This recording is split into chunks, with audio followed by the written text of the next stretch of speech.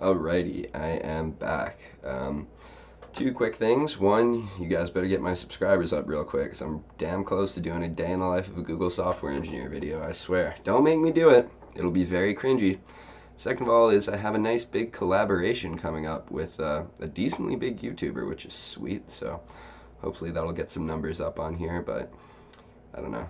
It's not really a huge deal at the end of the day. I'm kind of just doing this to self-study, and it's actually working out pretty well. I feel like I'm getting pretty good at this stuff. So anyway, let's go ahead and look into bloom filters, because this is something I've mentioned for a while, and I would kind of be a hypocrite if I just talked about them all the time and never explained how they actually worked. So let's go ahead and do that. Alright, bloom filters, what are they? Basically, bloom filters are just another data structure that you use to approximate the contents of a set. So I've kind of mentioned that before, but basically they're a probabilistic algorithm that will tell you conclusively if something is not in the set. So basically you don't ever have to worry about false negatives, but that being said, bloom filters may basically take an element and say this could be in the set, so you may have to search this, and then you have to do a little bit of unnecessary work to find out if it's actually in there. So let's go ahead and look at some use cases where bloom filters are used, because I've mentioned one big one, but there's another that seems to be pretty common in a lot of large-scale systems, and that is going to be cache filtering.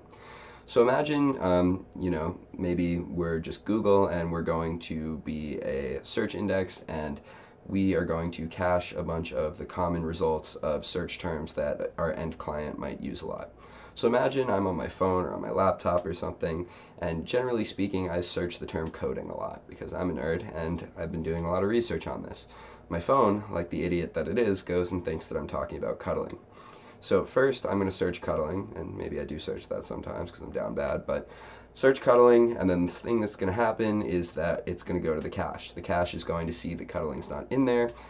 The cache doesn't have that much space, so what's going to end up happening is it might evict a term that I use a lot more, such as coding. This is bad. Obviously, I never even meant to search cuddling, but it was just an autocorrect. So how can we actually go ahead and provide some layer of protection to not basically go ahead and cache terms that I've really never searched before? This would kind of be where a bloom filter would come in. So how would we go ahead and do this? Well, first, on that search term cuddling, we would go ahead and check if that is in the bloom filter, and basically if the bloom filter says no, it's not, it means that I personally have never searched the word cuddling before, and like I said, there are no false negatives, so the bloom filter knows that for sure. If I haven't ever searched cuddling before, it's not only not going to probably be in the cache, but more importantly, we don't want to go ahead and pull results from that into the cache, so we would just go ahead and reroute my request straight to the database, because it's probably a pretty uncommon request, and as a result it won't be a big deal if these uncommon requests go to the database, because we're not hammering it. It's mostly the common requests that it's mostly important that they go to the cache, because that way it stops the database from having to handle most of the load. So anyways, like I said, if that's not in the bloom filter, we go ahead and search the results for cuddling in the database or the search index or whatever it may be, but the point is we are skipping around that cache. So in this sense, bloom filters are allowing us to get better cache performance. Another common use case that I've talked about in the past are SS tables. So recall that for LSM-based storage engines, we first, on reads, check the LSM tree, which is an in-memory tree, like a red-black tree or something, and then we go ahead and search every single SS table in order from newest to oldest to try and see if we can go ahead and find that key. However, that's really bad, because we can actually go ahead and have to search every single SS table, and actually searching an SS table means running a binary search on it because it's sorted from basically the entire bounds of the table from the beginning to the end. But what if instead we were to use bloom filters on each SS table, so that we could basically very efficiently tell if a key was not in that SS table, and if so, skip over it. Obviously, we don't have an 100% success rate here. There are going to be times where the bloom filter says, well, actually, we think the key is in here, so you're still going to have to check it, and then it turns out it's not, and you go forwards. But even still, generally speaking, this saves a lot of time. So if you see my example below, basically, I would check the bloom filters for SS table 1 and 2 for the key Jordan, and hopefully the bloom filter would tell me Jordan's not in there, and as a result I would then look at the bloom filter for SS table 3. It would say Jordan might be in here, and then I would go ahead and run binary search and find my proper key. The point is, though, just remember that, like I said, it's possible that the bloom filter for either SS table 1 or 2 would say that Jordan is actually in there, and if so, I would waste some time searching those tables to no avail. So why is it that bloom filters actually work this way? Well, let's go ahead and break down the algorithm for them. So basically the way that Bloom filters work is the following. You start with a single array of m bits initialized to zeros. So bits can basically just be zeros or ones, and we have this array of length m. Okay, so now what we're going to do is choose k different hash functions, and obviously we want these to be good hash functions in the sense that they distribute our data relatively uniformly and they're random. So imagine I have the key poop. Whatever, that's what I chose, that's right, I'm not mature. Basically, we're going to go ahead and take each of the k hash functions. So imagine here that k is 3. So I have these 3 hash functions and take the result of them mod m. So imagine I hashed poop 3 times with these 3 functions, and the results I get are 0, 2, and m minus 1. What we're going to do is say if I wanted to add poop to these to this set, the Bloom filter that I would use to represent this set, now I have to set all of these bits from the hashes of poop to 1.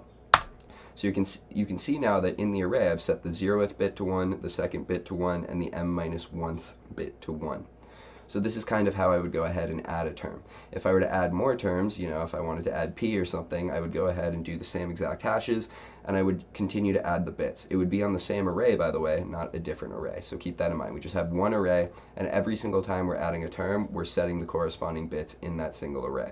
So you can see how that might be a problem later, but we'll talk about that in a bit. So now to continue the actual algorithm, we now have this set that just contains poop, and we have the corresponding bits from the hashes of poop that are all set. So now imagine if I wanted to get the hash results for the key Jordan. So I would go ahead and use those same k hash functions and go ahead and get the results. So hash function 1 of Jordan, mod m returns 0, hash 2 gets 2. So as you can see, Jordan and poop are actually pretty similar in the way they're hashed. You know, random, I guess, luck. But even still, the fact that hash function 3 mod m returns 3 as opposed to m minus 1 means that Jordan and poop differ in 1 bit from those 3 hashes.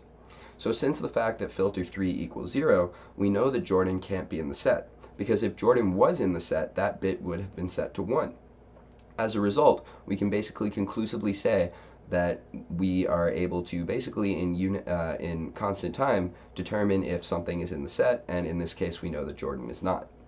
So now you might be thinking to yourself, well, what if we've added so many elements to the set that basically we just get unlucky, and you know, it just so happens that bits 0, 2, and 3 have already been set to 1, and now we just think that Jordan is in the set even though it's not. Well, in this case, we're out of luck. So basically, like I said, as we add more elements to the set, more of the bits in that array are going to start being set to 1s, and sometimes we're going to get false positives. Obviously, there's not really much we can do here. There is math, basically, you know, getting values for m and k, where m is the length of that array and k are the number of hash functions, you know, to try and avoid a good number of false positives.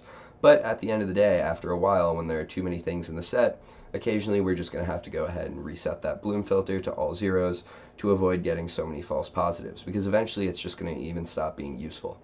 And if every single time is an error, then it doesn't even help us to go ahead and check that out. We may as well just reset it to 0, incur the penalty of, you know, having to re-add some things to the set, and then eventually start getting useful Bloom filter results again. Okay, so in conclusion, Bloom filters are super useful in terms of both that cache filtering that I mentioned and also LSM reads. There's something that I've mentioned a lot, and I've put an emphasis in this channel of trying to explain every single thing that I can, you know, within reason. And so I think it's really useful to kind of be able to actually go ahead and break this down and see this technique that's used in so many modern database systems in order to greatly improve the speed of reads. In the past, I've kind of acted like this was some sort of, you know, probabilistic algorithm where, you know, it can almost get things wrong sometimes, and the truth of the matter is, no, it can't really get things wrong. If a Bloom filter says something is not in a set, it's right about that. And so you may have to end up doing, you know, a similar amount of work because you're just going to falsely search a set for something that's not there, but it can still speed things up a lot by telling you that some element is not in a set, and that is hugely important for a variety of reasons, and I kind of went through those use cases in this video. So I think that being able to talk about Bloom filters in a systems design interview is pretty useful, and at the end of the day, I hope this video